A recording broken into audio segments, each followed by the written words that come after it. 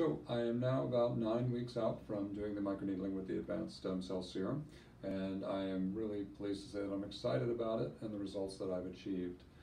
My comparison is to the PRP microneedling that I had done earlier in the year, and what I found was the actual recovery was easier, being less uncomfortable. I found that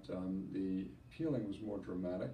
and now that I'm about 8 weeks out, I see an improvement in the finer lines, I see improvement in pigment even, and the overall texture and quality of my skin I think is better. I'm looking forward to seeing what the results of the subsequent 2 treatments are going to do, but I am continue to be excited about the product.